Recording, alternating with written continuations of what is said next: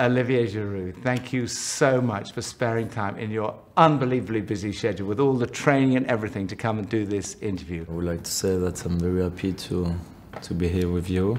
It's a great honor for me. So, football. Basically, I started kicking the ball from a very small age. Maybe I remember a photo of myself. My mother keeps showing me with a bottle in the right hand and kicking the ball with the left foot. So I was just basically starting walking when I started to play football.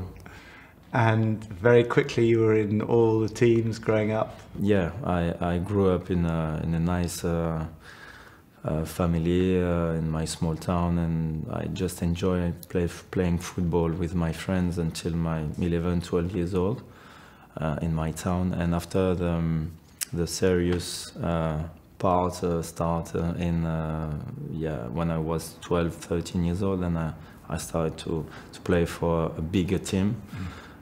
It's called Grenoble, where I come from, near the Alps in France. And yeah, step by step, I just improve and keep believe I could have the opportunity to become one day a professional football player. Yeah, and then eventually Arsenal, Chelsea, and of course for France.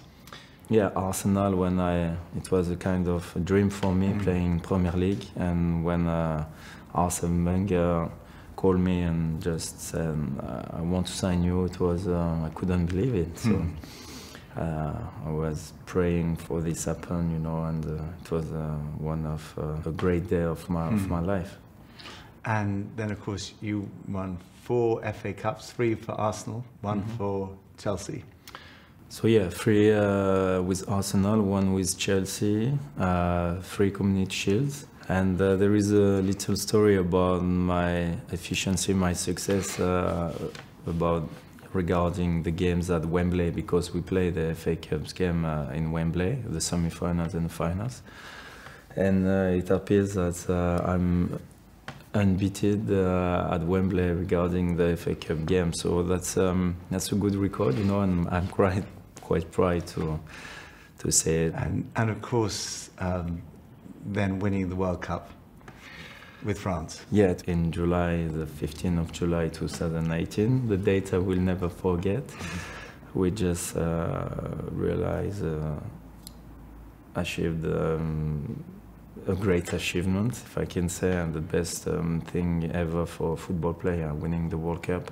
There is nothing above it.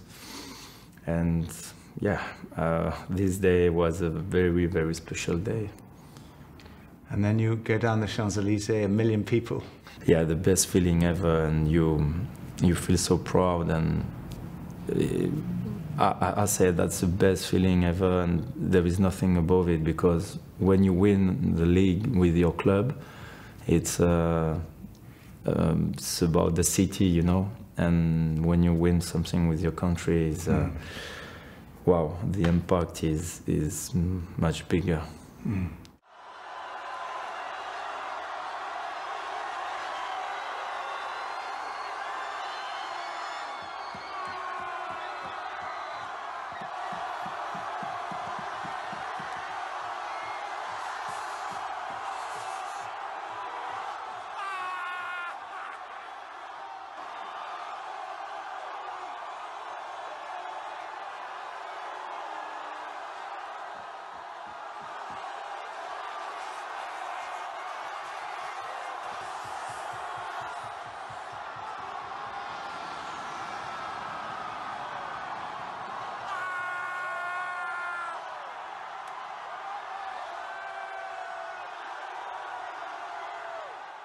And you scored well over 200 goals at that kind of level.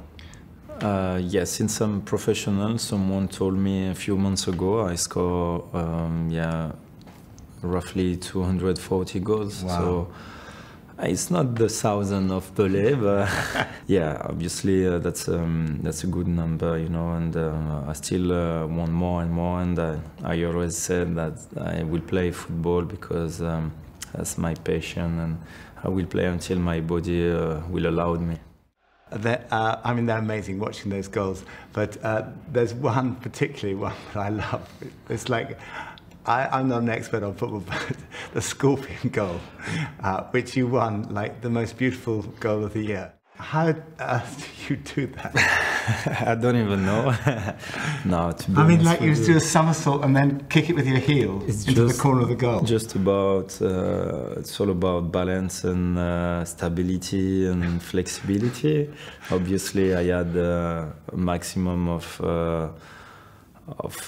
efficiency, luck, you can call whatever you want, but it's obviously if I try thousands of times this one again, I'm not gonna score even more because it's going on a crossbar, and after aim it's even more impressive. So yeah, it was the first surprise, you know, and yeah, I think this day I can say the Lord helped me to score this goal, definitely.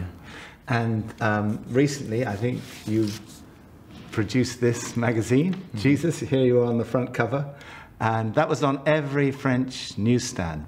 But you talk very personally about your faith in Jesus. Yeah. And what Jesus means to you. I used to say, you know, when media ask me where does your mental strength come from, and I used to answer because Jesus, the Lord, is on next to me, like He's always looking after me, and I really believe I have we say bonne étoile in French, like a good star above your head. And you always point in this direction when you score a goal. Yeah, it's true, and I just want to thank him for always supporting me. And obviously, when I run on the pitch, when I score goals, it's myself. But every time I had to make a very, very important decision, I always pray a lot. I pray every day, but sometimes, you know, there are some very important choice you need to make the right decision, and so far I've done all through my career the right decision, so I'm very grateful for that, and I'm sure he's always listening to what we want to ask him, and I will never forget that he gave me the opportunity to realize, to live my dream. Now, your life, to many people looking on, people look at your life and they think, success, no, my life fame, is not perfect. you know, rewards of every kind, happy family, like life must be perfect. But talk about, because I think everyone will be aware that to be a footballer, you must be surrounded by so much temptation.